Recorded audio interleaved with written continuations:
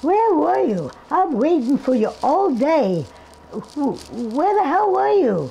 We have to sit down and talk.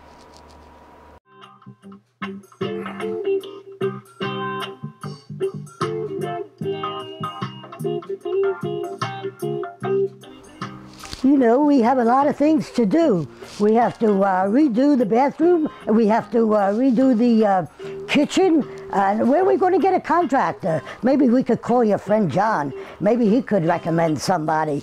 And what about those drapes in the bedroom? They're all torn. It looks like we're living in the slums, you know. And we haven't done anything in this house since we got married 40 years ago.